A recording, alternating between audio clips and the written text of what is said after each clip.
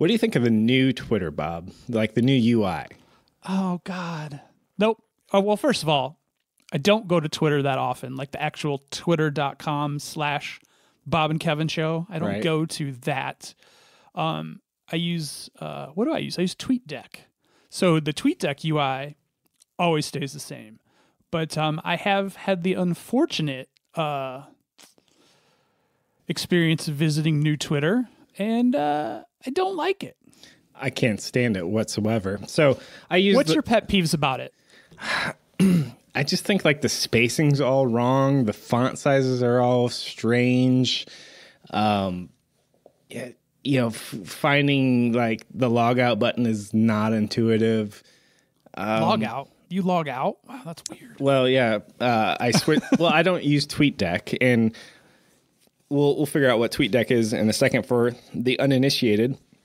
However, for me, I log out of, say, my handle and log into the Bob and Shevin. The Bob and Shevin Co. Hey, have you ever wondered how you can get in touch with us at the Bob and Kevin Show? Well, first, you can try us via email at comments@bobandkevinshow.com. Or are you more into social? If so, you can find us on Twitter at Bob and Kevin Show. Or on Instagram as Bob N. Kevin Show. That's Bob, the letter N, Kevin Show. And if you're still on Facebook, you can even find us at facebook.com/Bob and Kevin Show. And for the serious business fans, you can even find us on LinkedIn at linkedin.com/company/the-Bob-Kevin-Show. How's that for a handle? Let's connect.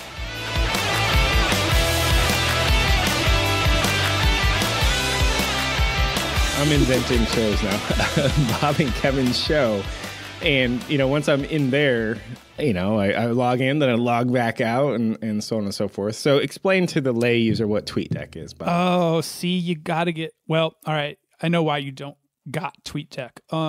So TweetDeck is possibly the most magnificent nightmare of ADD social anxiety compacted into as many columns as you choose to display at any given moment. So it's browser-based.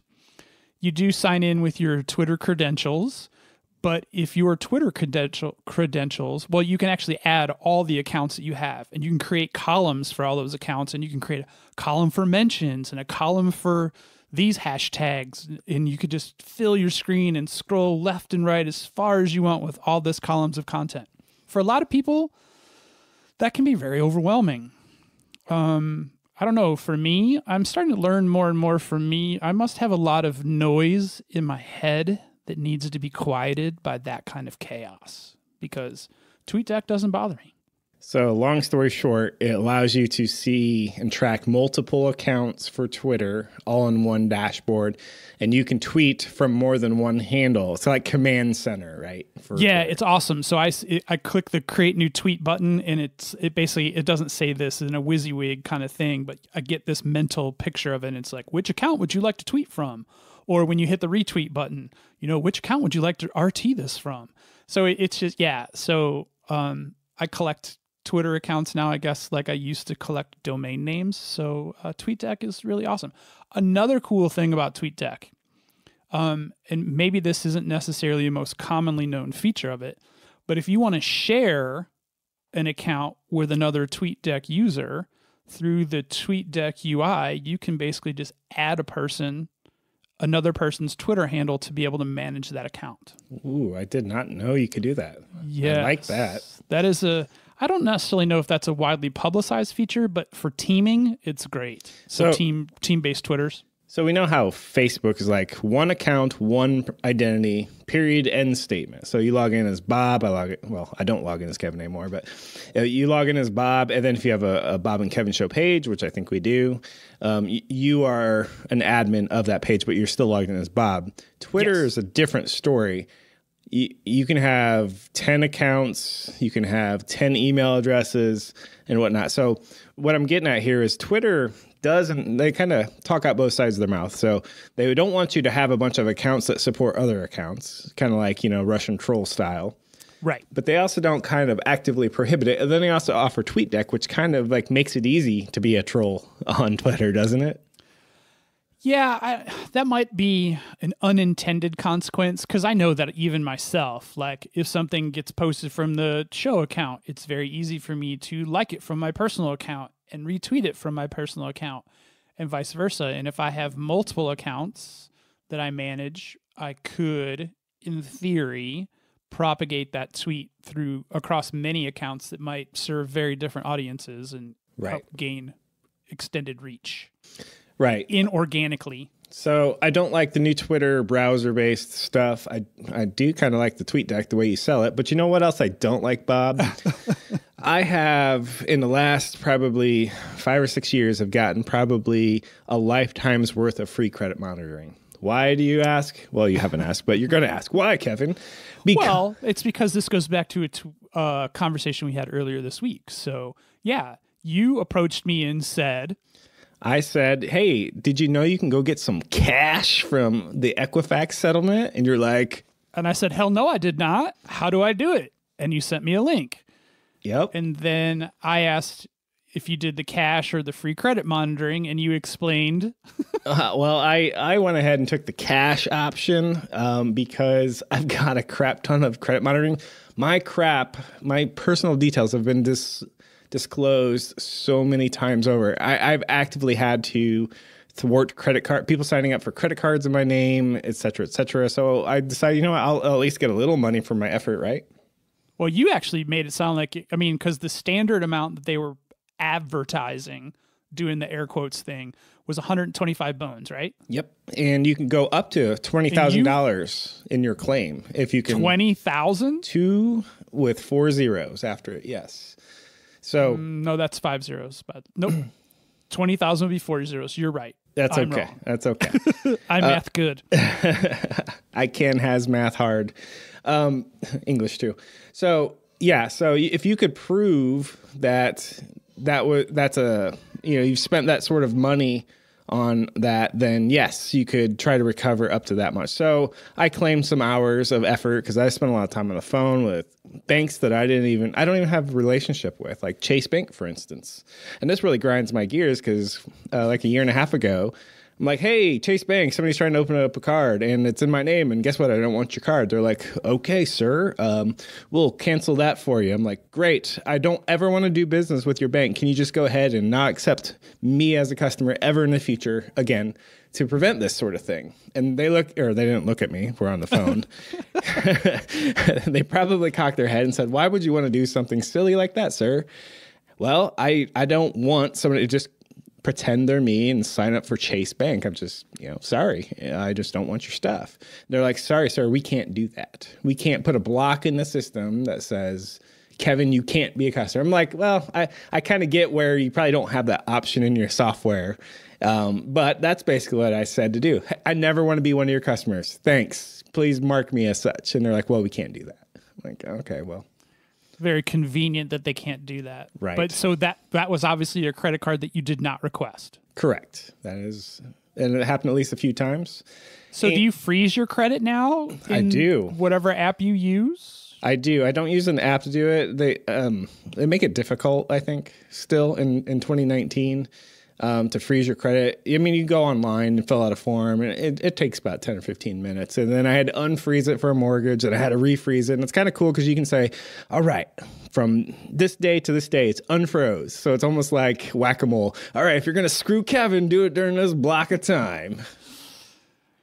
Oh, boy. So you applied because you've had such interesting, challenging, I've been pwned type situations.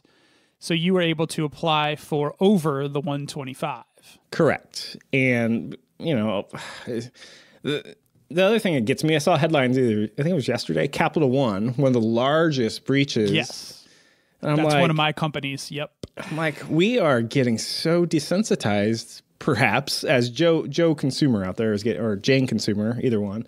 They're getting desensitized to, oh yeah, that's normal, whatever. But individually, if you're Capital One or Equifax, well, here's your credit monitoring. All right, let's kind of wash our hands from this. We did our part. We did the get you your token settlement, and okay, on to business. But as an aggregate, man, I've had this happen a dozen times in the last few years. I only need so many credit monitoring things, right? Yeah, but the other thing that kind of pissed me off about this whole situation, so you told me this, and I was like, damn, $125 just for filling it out? Yes, I was in the breach, so all right. And so I literally filled mine out, texted my wife. Well, no, I actually emailed her. Emailed her and said, I know this is going to sound scammy and spammy coming, but this is actually your husband, and you should go fill this out because you were in the breach as well.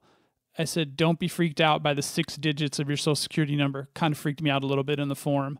But I said, it's going to get you $125. And she was like, are you sure? And I was like, yes, Kevin told me this is what's going to happen. So if it goes bad, it's my fault. Great. But literally, as soon as I sent that email to her and she verified that it was like actually me via text and all this kind of stuff, I started seeing the headlines like, hey, dumbass, guess what? You're not going to get $125.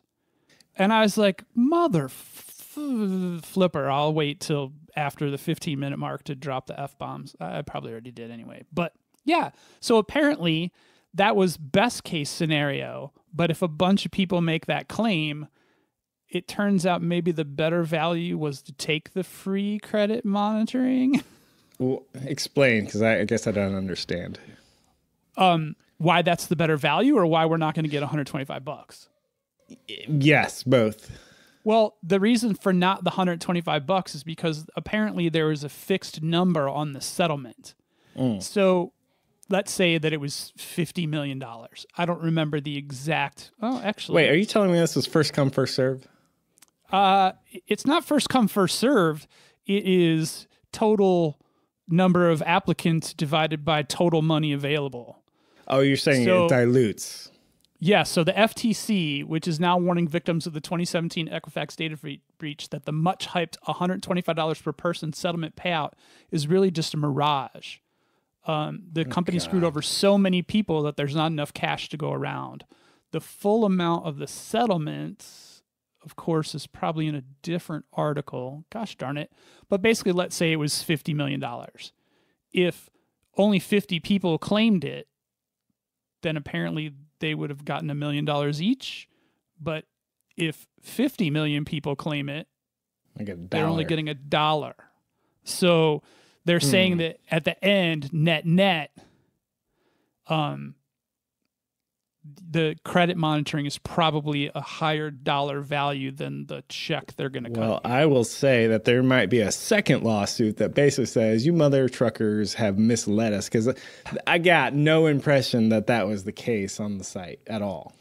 Nobody did. Nobody said up to $125. It said $125, period, end statement. The FTC is saying that there's nowhere near the $125 that they could have gotten if there hadn't been such an enormous number of claims filed. So apparently they're already seeing claims being filed and know that that 125 is not feasible. Well, I guess time will tell.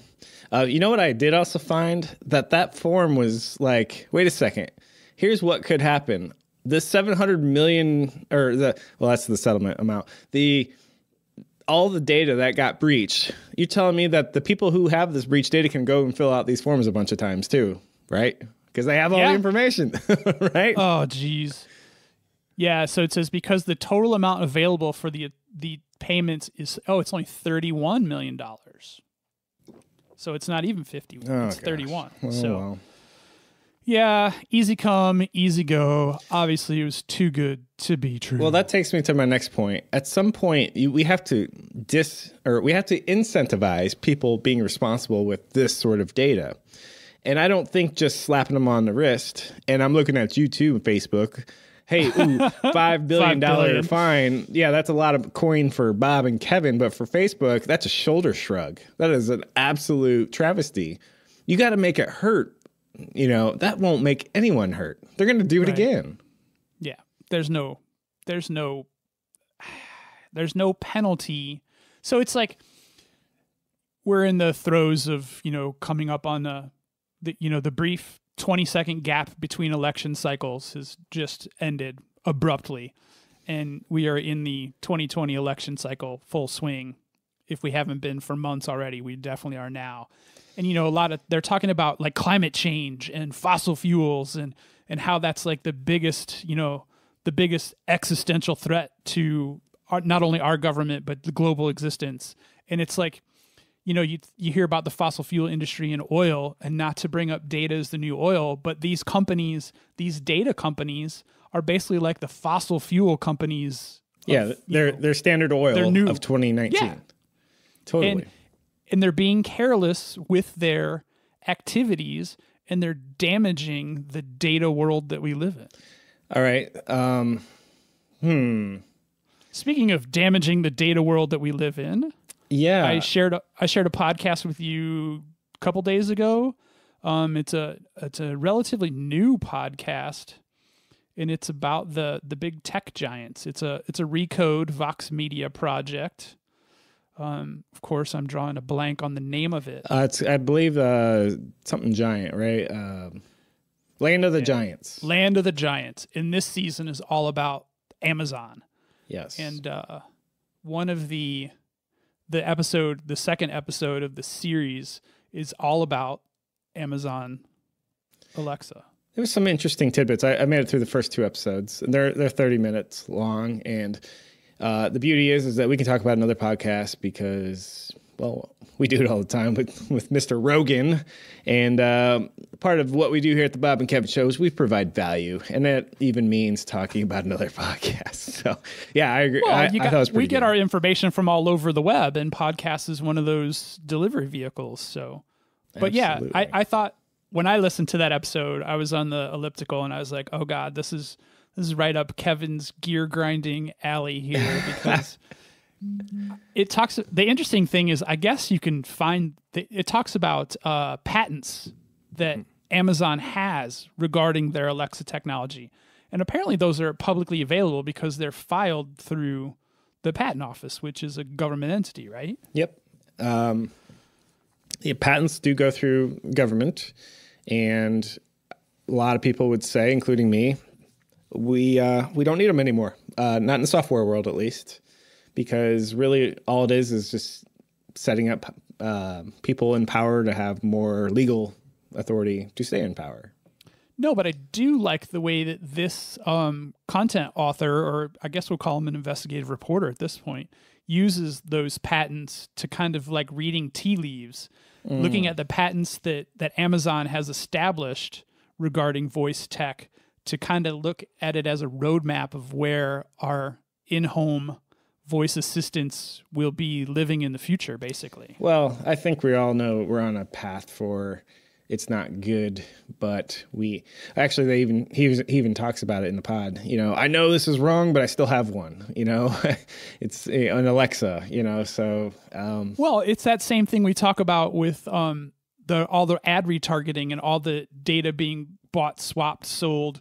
You know, people get all freaked out about it, and they say that, you know, they hate their privacy being invaded, and then Spotify plays their favorite song without them even having to ask for it, and everybody thinks then, oh, everything's all right with the world.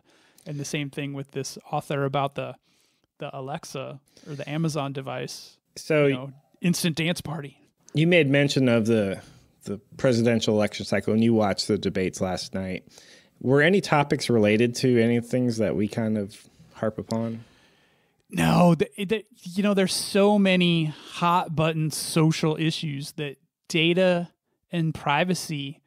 It's so funny because they had all those congressional hearings, these giant tech, you know, monolithic beasts are, you know, constantly dealing with legislation and fines and kind of helping us define what this new data landscape looks like, but it didn't come up at all. And it'll be interesting because Andrew Yang is on the debate tonight, which is going on right now.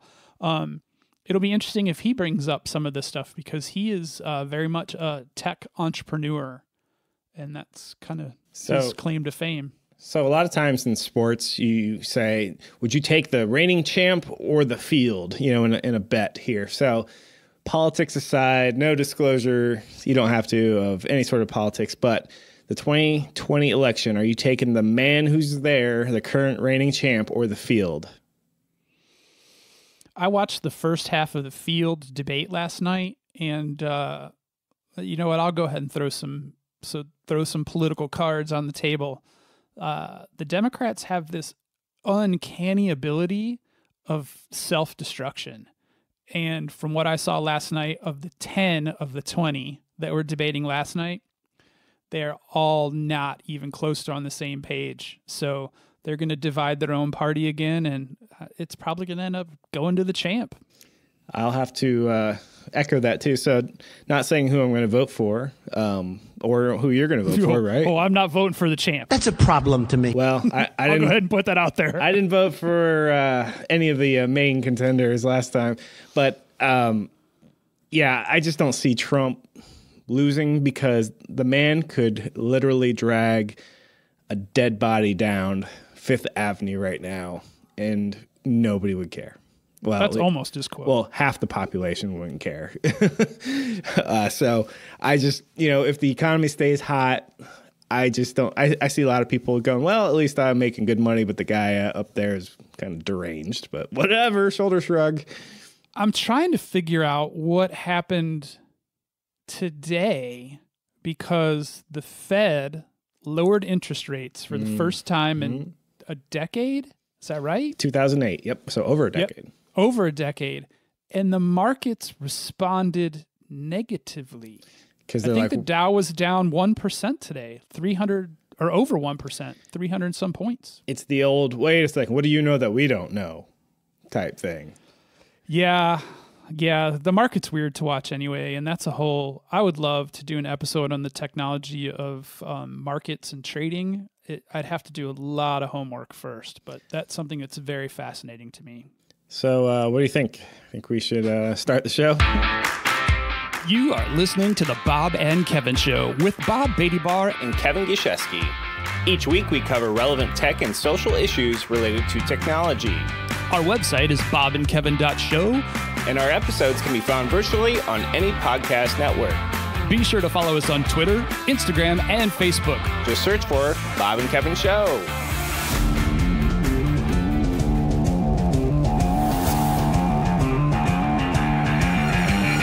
Hey, Bob, what are we doing today? Kevin, 21 minutes in, we're going to dedicate the rest of the show to talking about a community called Quayside or Quayside or Quayside. I don't know how it's pronounced, but it is an intentional community that is being developed, proposed by Sidewalk, right? Is that the name of the company? Sidewalk Labs. Sidewalk Labs, which is one of the Alphabet properties, which Alphabet is the parent company of Google. So we're going to talk about what that project is, the technological implications, and maybe even discuss some of the issues that they're having where they probably didn't expect that they were going to have them. So I'm Bob from the Bob and Kevin Show, and that guy over there is... I'm Kevin. Not... Keshin, what did you say in the cold? Bob and Keshin or Bob and Kevish. Kevish. No, I don't know, something like that. So yeah. So what do you know about Quayside or the project? Well, it started with an article from this really hipster friend I have, you actually, and I read through it. And I've been to Toronto. Have you been to Toronto, Mr. I have Bidwell? not been to Toronto. Toronto's a great place. The cost I heard it's amazing. The cost of living is ridiculous, though. And a lot of your home and garden TV shows, like your Love It or List It and that kind of stuff, that's all filmed up there in Toronto area, Mississauga area. Really? Yes. Hey. In 2001, I very nearly moved to Toronto permanently. And it turned out I had to get my own work visa, and I couldn't afford it at the time. The thoughts and opinions of Bob and Kevin of the Bob and Kevin Show are exclusively the thoughts of Bob and Kevin and not the thoughts of their employers. Past, present, and probably not future. So anyway, what do we know about Quayside? So from my understanding, Alphabet, through their subsidiary Sidewalk Labs, is looking to set up a neighborhood on land they own, I think, ? They did purchase it. And they're setting up a utopia of sorts. Would you agree if that's kind of the thing? Yeah, so they just recently, I think within the last 30-ish days, maybe 45 now, they released a 1,524-page master plan. I learned today that report weighs 18 pounds, by the way. Wow. And it's in 3 volumes. And so that master plan outlines an entirety of a project that's actually quite large. And for some reason, my screen just went blank. That's not good. So, interesting. It's just my notes, so Okay. that's a bummer. All right. I didn't know what that meant. Didn't know if the FBI was descending on your location based on the last episode we just dropped. So No, but the Googles might be listening in. listening in and trying to shut down my research here. What I was going to continue on. So this company, we'll just call it Google, essentially, because people know what Google is. So a sibling company to Google is trying to set up a utopian neighborhood, and it's on the shores of Lake Ontario. And the idea is they're going to try to be the most innovative city in the world. So it's going to be smart sidewalks. Like in the wintertime, it burns off warms up and burns off all the snow so people can do pedestrian traffic. They're going to have, any sort of smart utility and technology. They're going to have a certain percent of affordable. I'm using air quotes with my fingers. I don't know what affordable housing is versus what is the opposite of affordable housing? Is it unaffordable housing? I think they actually call it conventional or I don't know. Rich people housing, expensive ass housing, and yada yada yada. So sounds great, doesn't it, Bob? What could go wrong? Well, there's a couple different aspects to it. So there's the innovative urban planning aspect of it, which, is pretty interesting that Google has got their hands in, not just the technology aspect of it, but the actual, like urban planning. Some of the innovations that aren't technologically related is they want to build most of the buildings. There's mentions of several 30-story mixed-use buildings that are made of mostly timber. And the rest of the part that's not timber is prefabricated, of course, by a company that Google also owns. So of course. It's this weird, the technology and the urban planning aside, it's almost like this weird glimpse into this ubiquitous type future that's just unexplainable. So I'm reading on Wikipedia. So this is Wikipedia verified here. There's a Toronto City Councillor looking, it said, hey, I would like to know more about your agreement. And he wanted to make the actual agreement. So apparently there's the proposal, but then there's also the contract. That contract is not public. And he made a failed motion to get the contract itself public. And one question came up for the CEO of Sidewalk Labs, and his name appears to be Dan Doctoroff. Yes. He stated that while data sharing isn't in Sidewalk Labs' ethos, he can't say definitively whether what will happen, that is, with the information collected in Quayside. So it's possible that they just don't want to commit to saying, you know what, we won't just make a bunch of money off this. Because they're kind of building the Truman Show, right, in reality. Yeah, because the data collection is going to be pretty much 24/7, 365, and the Wi-Fi is going to be wall-to-wall 5G. And they're even making mounts, universal mounts that third-party vendors can create, other data monitoring services to place on these poles, for lack of a better. And this goes back to what you're saying before the show intro, which data is the new oil. And I think people are starting to get hip to the idea that your behavior, when digitized, is valuable. Not only is it valuable, people are stealing it from you as we speak. Well, and I think that there's oddly going to be an open source component about the data. So they'll have sensors throughout the neighborhood that would collect data about energy consumption, building use, traffic patterns, which could be feet bicycle or automobile. And they're going to build a software platform around it that would analyze and manage. The raw information would be anonymized and held in a third-party data trust. We've talked about third-party trust before, I believe. Yeah, it sounds just like lip service to me, right? And personal parts would never be sold to third-party vendors. Bull crap. So, right. Bob, do you know who James Damore is? That name... Oh, yeah. You mentioned him on the last episode, too, right? He's the Google the memo sex organs guy. Oh, no, the Google memo guy. He's the Google, you're thinking of Marshall McLuhan. Damn it. James Damore is the infamous Google memo guy.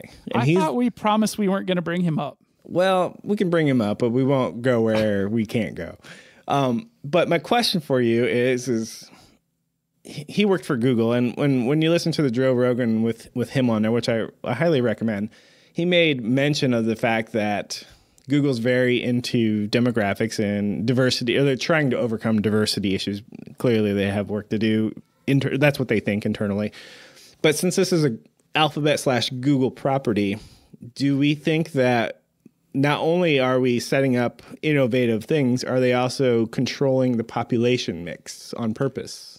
Well, that's actually a large component of the urban planning, and that's the intentionality of the community. One of the many tenets or pillars that they're going for here is diversity, and equity is actually listed as one of their tenets as well. So I think with the approach to the subsidized or the affordable housing, not subsidized, the affordable housing component, they're trying to create greater access within the Toronto community and bring, a very diverse cross-section down to the lakefront.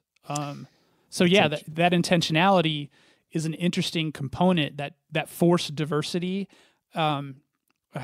Let's call it intentionality. Let's not call it forced diversity. I think that might be harsh. As a tangent to this community, Quayside, Bob, have you ever heard of another one? And it was called Experimental Prototype Community of Tomorrow. No. If I were to tell you, did better homework than me. Well, if I were to tell you, put that into an acronym, and it would be called EPCOT. Oh, yeah. Actually, they in some of the articles that I've read, they've drawn some parallels between Disney and Quayside. I absolutely went there, and this is what I was kind of quizzing you pre-show. I'm like, are you going to go the direction that I immediately went to? So, shocker, or maybe not so shocker, Walt Disney himself attempted to plan and create this exact same kind of scenario, this utopian society based on the most current and innovative technology. And it was called the Experimental Prototype Community of Tomorrow. And when Walt died in 1966, I think everyone at Walt Disney went, thank God, we don't have to do that. In fact, let's just turn it into a theme park. And that's what they did. And that they actually rebranded it a few years ago, where it's no longer an acronym. It is now just capital E, lowercase, the rest of the letters. And it's meant to be the World's Fair, like a perpetual World's Fair. But Walt had this grand vision of creating a utopian society. And I thought, wow, somebody's going to do this again. But again, I've got thoughts on utopia. But what do you think about the Epcot parallel? Did you know much about that Walt Disney story?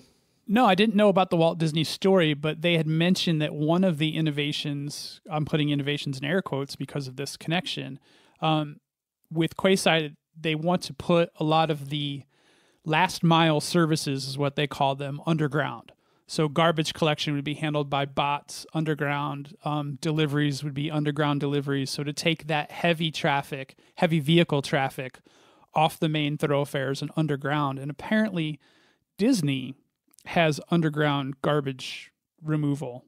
So I think that's, and they did mention that in one of the articles. So there's obviously a deep connection with that Epcot versus what's going on here with City Labs. So I don't know that Sidewalk Labs has used the word utopia for themselves, but I think that's kind of like the we don't say it, but we let you think it, and you say it yourself kind of thing. Hey, we're going to create a utopian society. You're going to want to live here. It's going to be the best. It's going to be the greatest. Well, but they do use the word intentional, and they use ubiquitous a lot. So, well, ubiquitous just means everywhere, omnipresent. It's right. Well, they relate that to the technology aspect of it, but the intentional by, creating different, like diverse types of living situations to try to bring, a diverse tenancy, I guess. I don't know, clientele.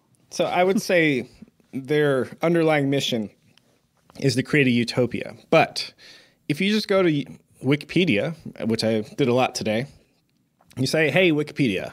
It's kind of like, hey, Google, hey, Siri, or whatever.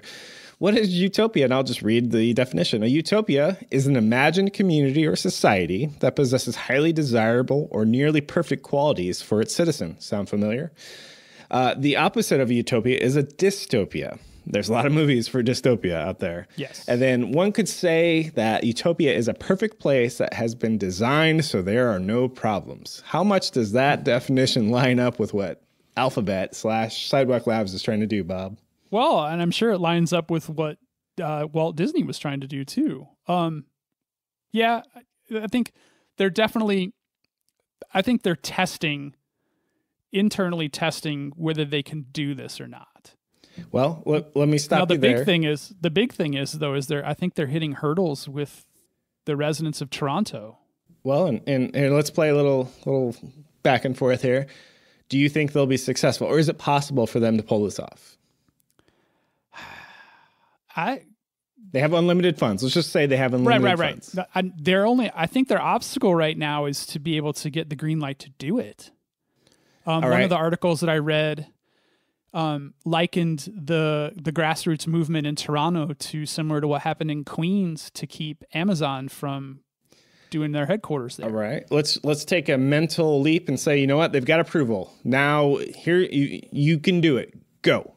So what's the chances of them pulling this off, Bob, on a scale of 0 to 100%? Their chances of pulling this off would be? I don't know. They're going to control the messaging. So even if it's not a success, they're going to control the messaging that it's a very successful venture. Then it becomes a Black Mirror episode. So, according to Wikipedia, and I couldn't put it together as eloquently as this, think about a utopia. A utopia is that perfect place. But if I throw in the words for who, it's perfect for who. If it's a pedophile utopia, it's not so good for the children. And so if you look through all the different kind of utopias that could exist, there could be a socialist utopia, a capitalist utopia, a democratic one, a Republican utopia, an anarchist one, an ecological, a feminist, a patriarchal, egalitarian, left-wing, right-wing, reformist, Nazi, free love. Those could all be utopias. So utopias... Yeah, I think that's probably why they shy away from using that word. Right. Because they're smart. Exactly. It's a utopia, but for who? Because the article goes on to say, yes, even if it's a utopia for Bob and Kevin, eventually Bob and Kevin are going to have a disagreement. We call it politics, right? Well, I believe this and you believe that. Are we no longer in a utopia? And that's only 2 of its population. Do we all have to be in this cult? But I think you might be getting hung up by putting that label on this because maybe just because it's intentional. They're looking at positive aspects like net zero or net sub-zero carbon footprint. Like that's the kind of stuff that their utopia. They're not really talking about the standard of living or the quality of life that the residents will have. It's just talking about eliminating barriers, like with the snow melting and heated pavement and the whatever the umbrellas they call them, something the building raincoats. That's just to maximize outdoor space in a climate that doesn't necessarily have maximized outdoor space. Like Toronto is adapted to their climate, and a lot of their stuff, their current infrastructure allows for indoor living, indoor existence during the cold winter months, where this kind of stuff that the Alphabet's trying to develop is trying to bring people back outside. So, Bob, you live in an apartment. You have a landlord. It's owned by a private entity. You also live in the city of Boulder, which is a public entity, a city. Which is utopia, by the way. Well, yes, I would have to agree that's the closest natural utopia. So what if Boulder, Colorado were owned by Google, which they have a campus in Boulder? I'm sure it's coming. Would that give you any pause, or would you finally think that, maybe I have to become part of Google culture? I mean, maybe they can selectively decide whether or not I can have this apartment, whether I can live in Boulder or not. You know, at what point, how much say do they have who can live in this manufactured society? Well, I mean, if you can't afford it, then somebody's telling you. And I don't think government should have a monopoly on communities, because I wouldn't say that the government's they're not batting 1,000, you know? Well, I don't think by definition a government can have a monopoly, because a government is a public entity and no one single person owns it, et cetera, et cetera. I guess you could say that about a corporation. Right. I mean, the definition of monopoly is basically everything but the government, because the government does have a monopoly on a lot of our like socialist services. So, but you know, they do try to privatize some of those as well. So I don't think the government's got the deadlock answer. So a private organization having an ownership interest doesn't really bother me, because Google's not going to Alphabet's not totally going to own the community. I think that they're providing the seed money to start things up, but it's not a for-profit venture for Sidewalk Labs. How much you want to bet to use any of these cool air quotes, innovative things? You got to have a Gmail account or a whatever to participate so that they can track you. Probably, but I mean, what's the big deal? Well, because are you going to have a Facebook neighborhood move in next? 2 blocks over? Probably. Got to be on Facebook to live here. Sorry. Well, one of the things that they talk about in all the documentation in the master plan is that Sidewalk Labs is hoping that this will be a blueprint for other communities and other organizations to be able to replicate the things that worked and the things, and then, innovate on the things that didn't. So, I mean, this is just all really well-crafted prose at this point. We don't have anything that's technically a full-blown proof of concept. And we may never see counter that. I think there is. And it's not the Disney one. We already have, in the country of China, pre-built cities that there are 0 inhabitants of right now. So what China does is they go ahead and they build an entire, what they would consider a perfectly designed city from scratch. And then they let the people move in. Have you ever seen any of these? I have not. So every now and then you'll catch it on like ABC News or, it's just some sort of special where it's like, here's an entire city, but nobody lives there, and it's one of those sorts of things because they pre-build these cities and then they let people move in. So I think I don't know the efficacy of these. I really don't. But if I were to venture a guess, I would think that a pre-built city is not going to be what you think it's going to be. You think? Well, now remember, this is just a pre-built part of a city. It's not a self-contained entity. True. And that's kind of where I was going, because I would say the city of Boulder has done, actually any good, nice city has done better by growing with time rather than starting as an adult city, if you will. Yeah, but they all have growing pains. I mean, and I don't think, obviously, Quayside's not going to be a full-blown adult city. Now, one of the things that I did read, though, that I do think is incredibly positive is they're going to extend the rail system. They're going to put light rail to Quayside, and it will be ready before people move in. That aspect will be ready. So but that's actually smart, because they're going to encourage people to work in the city and still live there. So now this technically isn't in Toronto, it's in like Toronto Lakeside, which is, something, it's like, it's urban crawl. When you go to Toronto, and I do recommend you go there, it's urban sprawl all around the north side of Lake Ontario. And it's really just a big city, big lakeside city. Yeah. So do you think, Have you been to Chicago? Same thing. Oh yeah, Chicago itself is actually very small, right? It's all the suburbs that make the Chicagoland area ginormous. So what I was thinking though, do you think somehow, some way, Google's going to be able to determine who lives in their city? Because here in America we have, or neighborhood, I guess I can't call it city. Here in America we have fair housing and whatnot, and there's a lot of laws. I don't know the Canadian laws. Did Alphabet choose Canada because of favorable, conditions for engineering their population? Well, if you think of the rules, the laws that we have for fair housing and stuff like that here in the U.S., and then think about how it is in California, which is like way more highly legislated than it is in the rest of the U.S., then multiply that times a factor of X, and you have Canada. So as far as fairness and equity, like Canada is leaps and bounds ahead of us in that regard. So they maybe did pick it because it's favorable to, without much effort, have a community that's built around the maximum potential for diversity and equity. I'm sure that factored into it.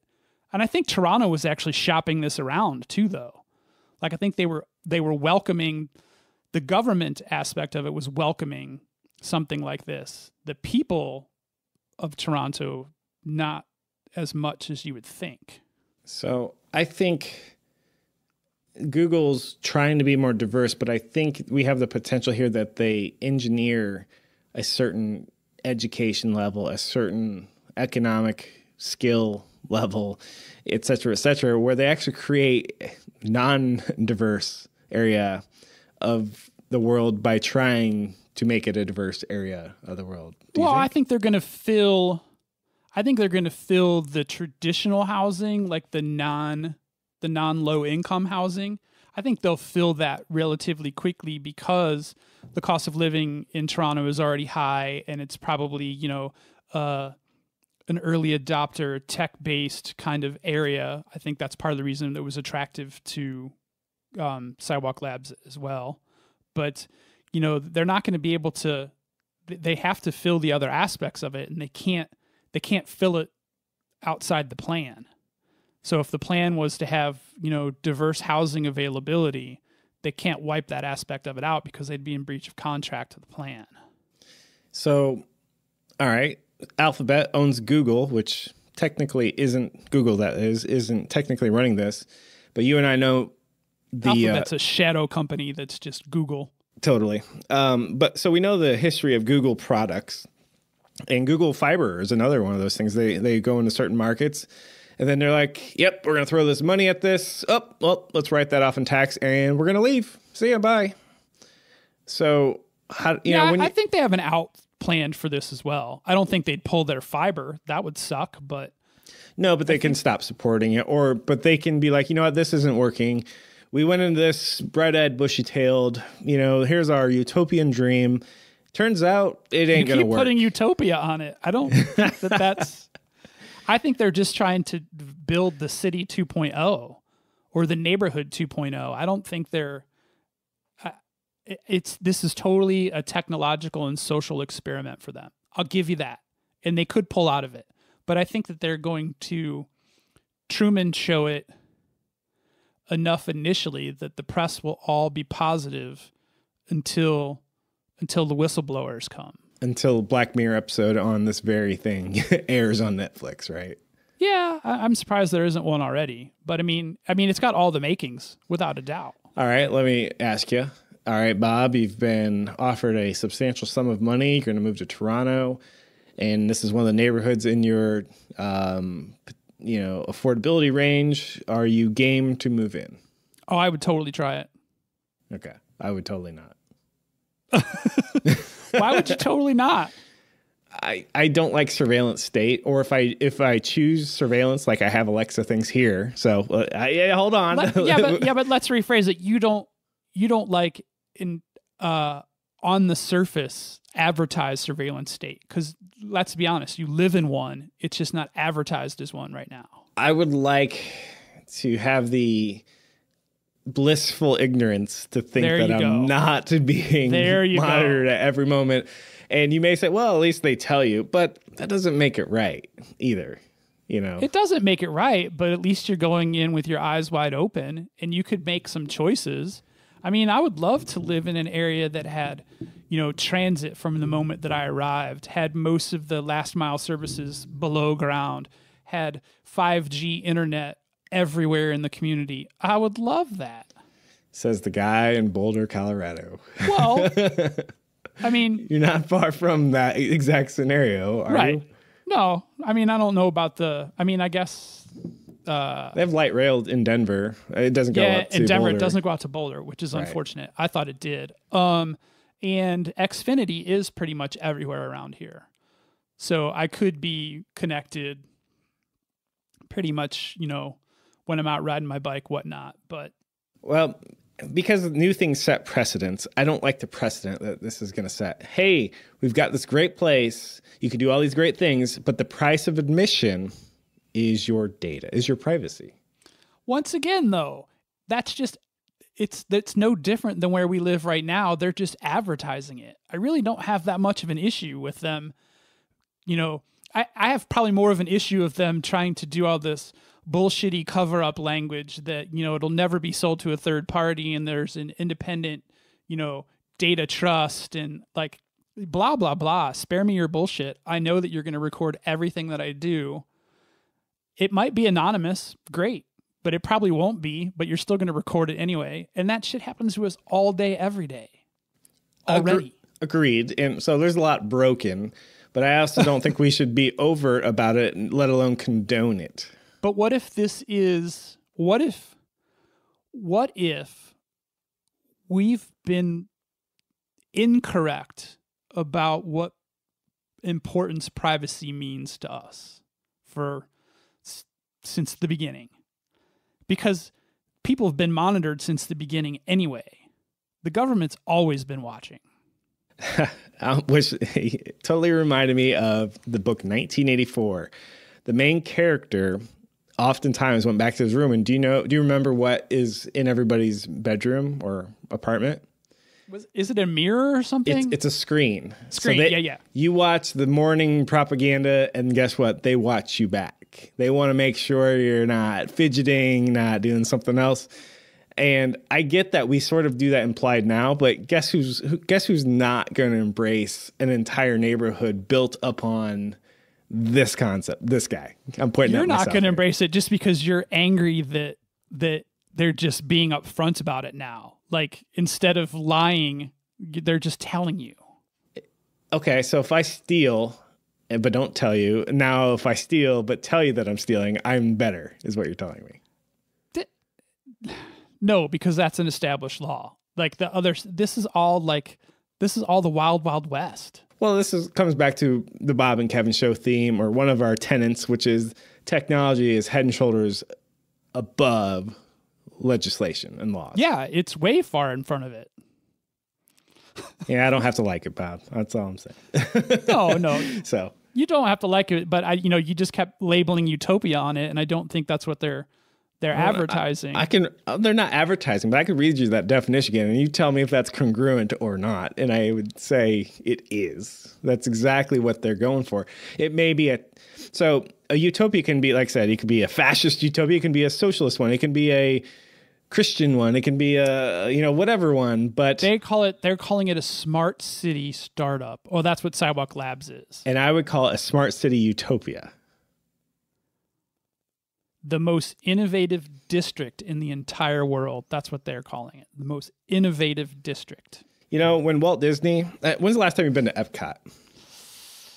We took the kids when Lillian was too young. She was like 4, and it was a nightmare. Yeah, Sorry, Epcot's Lillian. for older people. And then we did Disney and Epcot, so. I was last there in 2018, so not too long ago, and about a year and a half ago, and it feels really, really, really dated. So when somebody comes, because I think he built it in the 50s, right?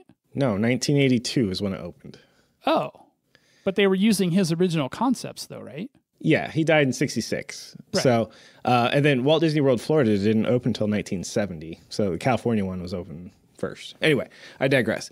So it goes there and you're like, holy crap, I get the futuristic vibe if this were the 80s or whatnot. But that's the problem with saying we're going to be the most innovative city. You're going to be the most innovative city now, timestamp it in 2019, back in 2019. Now, they're always going to have to upgrade. So, hey, remember that one time we thought it'd be a good idea to have, those mounts so those third parties can have? Yeah, now everyone wears computer sensors on their side of their temple. Now we don't need those anymore. Guess what? In 10 years, those look dated, those little old mounts. So I don't care how... Yeah, but they're literally just poles. They could just take them down. Yeah, but that's the same thing you could have said about yesterday's technology. Well, all you got to do is, but they don't, and things fall into disrepair, and then the building itself looks like it's from 1982. Well, this building looks like it's from 2019, because in the future, all the buildings are levitating, or, I'm just, picking ridiculous things. But no matter, I think it's a fallacy to think that we will always be the most cutting-edge city ever, anywhere. Bullshit, because guess what? Facebook's going to try to one-up you. Well, modularity is one of their tenets as well. So, sure. I think they're building with future in mind. All right. I take you to the software industry, Bob. Are you familiar with it? And when's the last time you tried to do anything modular? Well, every day. And how has that made your life? Well, it makes it a little bit better, but does everything just work? It sure as hell does not. That's why we still have jobs, Bob, because we think we've got it all figured out. We've got the new pattern down pat, and guess what? The round peg does not go into the square hole today. Damn it. So all I'm saying is I think this is a bit of Pollyanna to think that Google or people with unlimited funds can just create out of nowhere, out of thin air, the best city ever. Because while that sounds great, I also know that it's Alphabet. They've got an evil plan here. This is a Black Mirror episode, Bob. You know it. Let me ask you a question then. What would you prefer our tech giants do with their unlimited budgets? Move to fucking Mars. That's an easy one. Elon's trying. Honestly, I know the older I get, the more get off my lawn I sound like, but humanity needs a downgrade, not more constant, ever-present upgrade. Holy crap, my kids, do you even know anyone's phone number? You probably know 5 people's phone number. 30 years ago, you knew 300 people's phone number. I called my parents today from memory. That was good. Oh, that's good. And yes, okay, great. You can learn. You have more phone numbers. You're somehow better. No, I just think it's like space and time are linked, right? The faster you go, blah blah blah. There's effects there on space itself. Well, the more technology we have, there's technology and humanity, I think, are linked. So the more technology we have, the farther away I think we get away from humanity. And at some point, we got to say, you know what? A door is a door. It doesn't need to be a smart door. A window is a window. It doesn't need to be a smart window. Okay, well, here's what I want you to do. I want you to go to sidewalktoronto.ca, and I want you to read the propaganda that's there. Oh, wait. You can't say propaganda. You're for this, Bob. You got to say the marketing. I understand, but I want you to read it because one thing that I was really looking for in my research was a bunch of juicy stuff about the technology because we're a technology show, right? Right. And I tried really hard to find stuff about the technology aspect of it. And this is much more about not necessarily a technological upgrade for a neighborhood, but an attempt to use their unlimited resources to create an environment that encourages use of the space in the most efficient way possible. That's really what this boils down to. I can't tell if you're making my utopian point or not, because it sounds like you're making my point.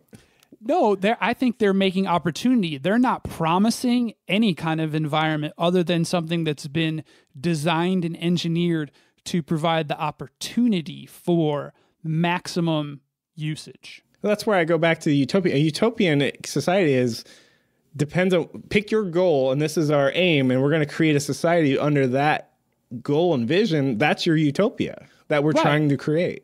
but they don't have a bunch of stuff about the person's experience. They're talking about their negative emissions. Let me help you, Bob. I'll define the utopia. We are going to create a data utopia where we can mine the shit out of all the unsuspecting people that we put into the incubator. Right, that is the utopia. They already have that. The utopia isn't for the residents. It's for the Sidewalk Labs. Well, all right. Well, then but I'd still, there's a lot of really there's a lot of progressive environmental, not just like environmental as far as carbon and things like that, but creating an environment that's conducive to community.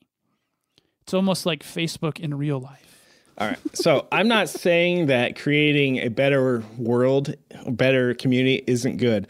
I just don't think it should be run by a fucking for-profit data screw you company. But who's going to run it if they don't? The people. I mean, I hate to sound all but where do the resources come from? Tax revenue. Where does the capital influx come from? We can't build a new community now with our tax infrastructure. We can't. I'll give you the government's fucked up. When a builder comes in and says, I want to build a 300,000 square foot shopping center that has residential on level 2 and the opportunity for businesses, food shops, design agencies and stuff to occupy the first floor. Do we have any problem with that? Because that's all private investors. Well, yes and no. Downtown Denver or somewhere, probably not. But in the middle of nowhere, Indiana, where I live, yeah, actually, I do have a problem with that because same reason I don't like big box stores in the middle of nowhere because they kill off the local economy people. Right, but the only way to get more tax revenue into a municipality is to give people a reason to come to the municipality to spend money. Yeah, totally get that. But so a chicken has to lay an egg. But there's a bit of inversion of control here. You can come in and build your building, but the government's still in charge. What I'm getting from this is Google's bought a bunch of land, and they're creating a zone, a district, a neighborhood, if you will, that they are not just controlling a building, they're controlling your entire life. Hey, this is where we think you should eat. This is where we think you should shop. This is where we think you should congregate. This is where we think you should worship. This is where we think you whatever. And it feels like a closed society to me, veiled with this utopian sort of technological, but you'll be the most hipster in the north side of Lake Ontario, Okay. I feel like that's what they're selling. I think the government still needs to be in charge because, yes, even though nobody trusts politicians and whatnot, we can get rid of the politicians. We can't get rid of a company who owns a neighborhood. But just like the shopping center, the local government has to greenlight this proposal, just like a shopping center. Well, if you read the Quayside Wikipedia article, it sounds like they gave them like 4 days to decide or review the 1,500-page proposal and look at the contract, and it's not even public. So it just sounds like, forcing this down somebody's throat here.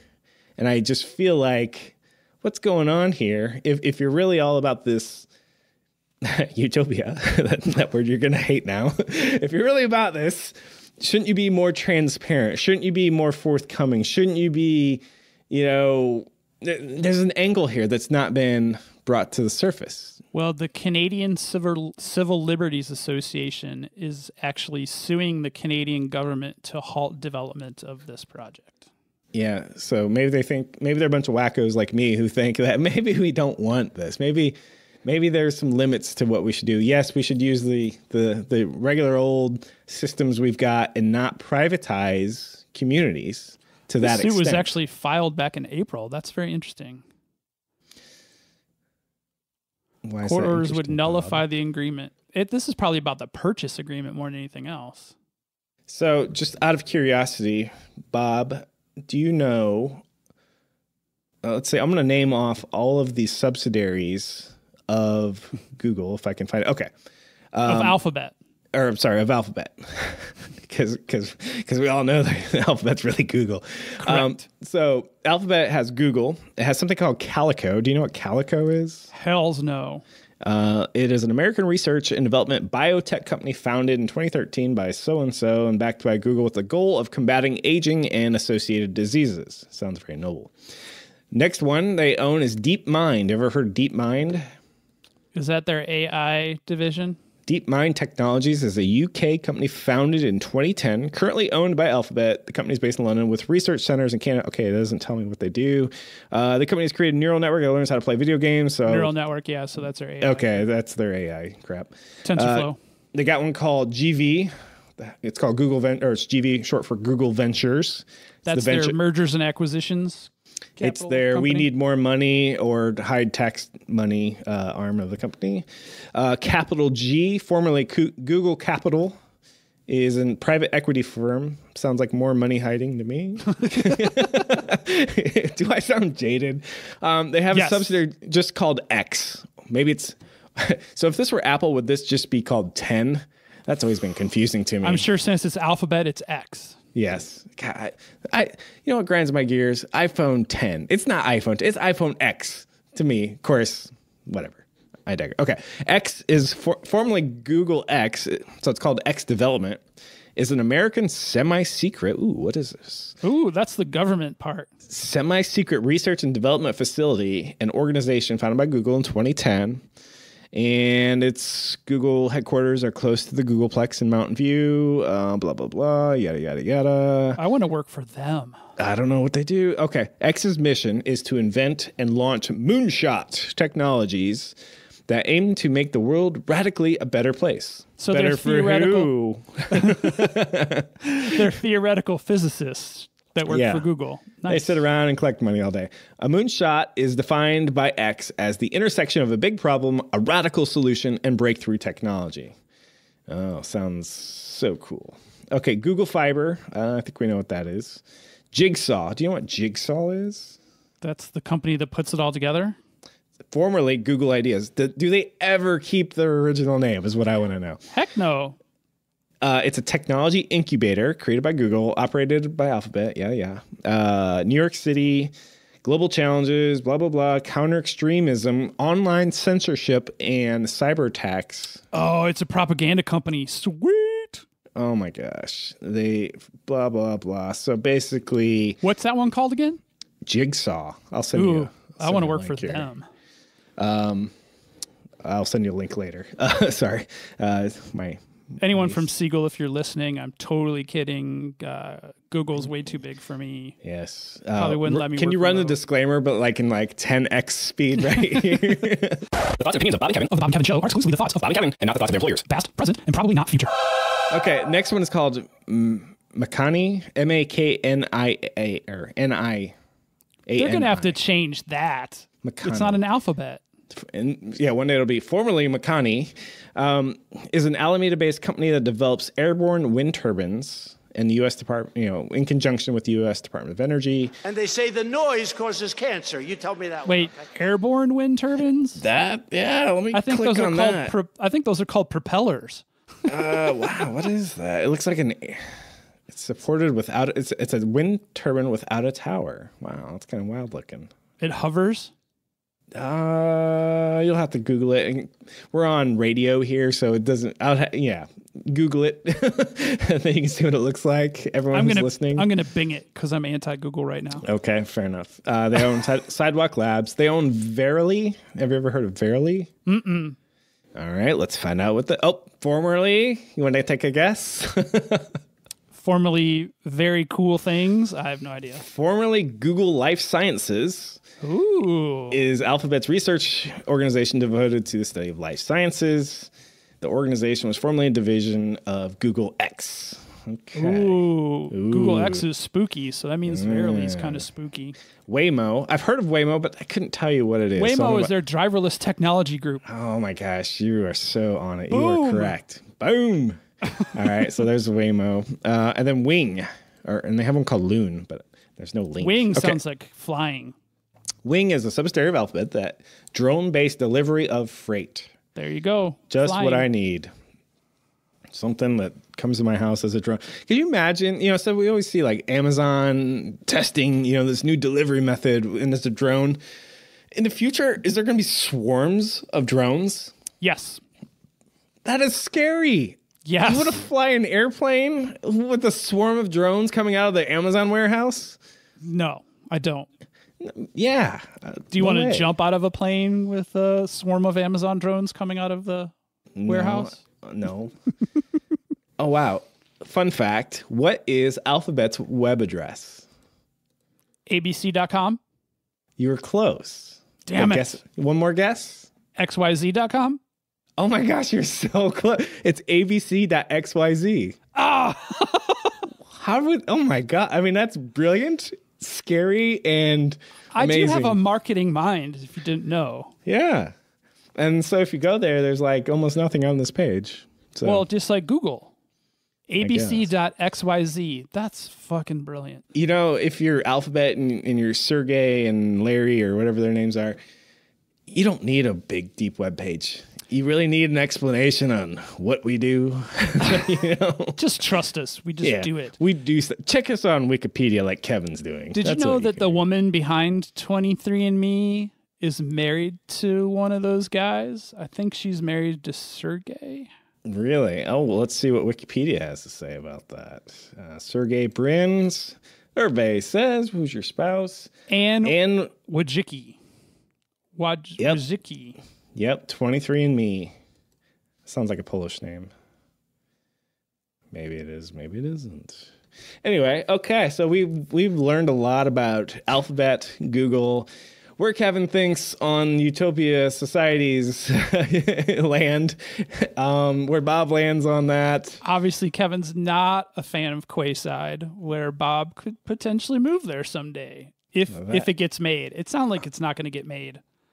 It you know what it probably is? It's one of these, hey, we've got this great idea. It'll cost so much money. We'll all make great salaries and we'll write it off as a loss and we'll all just not have to pay taxes next year. What do you guys think? Let's do it. Yay! Well, it sounds like half their companies are like pie in the sky. It sounds like most of them are moonshot ideas. So. Well, let's see. I'm going to look up Uber real quick because, you know, Uber's like, hey, that's a great idea, but they can't make any money. You know what their operating income for 2018 was, Bob? Their income? Operating income for 2018 was? Not a guess. Actually, let's go with net income. Well, that's what I was thinking. Net income? Yep. Is it positive? Basically, what is their profit last year, Bob? Was it positive? I'm going to go with a no on that. Okay. I didn't think they had a positive income. So what do you think their loss was last year? $2 billion. Yeah, wow, man, you're good at this. Minus $1.8 billion. How do you lose $2 billion and stay in business, Bob? Explain this to me. That's a damn good question. What is their they got funding, right? They have private investors. They IPO'd even, right? I lose $20 at the blackjack table. I'm sweating, dude. All right? How do you lose $2 billion and go to sleep? Little known Bob fact, I played blackjack at a casino one time. I gave myself $50 to play blackjack. I was done playing blackjack in 2 minutes and 45 seconds. Yeah, last time and I never played again. Last time I was in Vegas, I had like $100. And I'm like, this is going to last me 3 days, right? Yeah. I didn't even get a free drink because it was gone before she got back. That's how bad it was. Wah, wah. All right, Bob.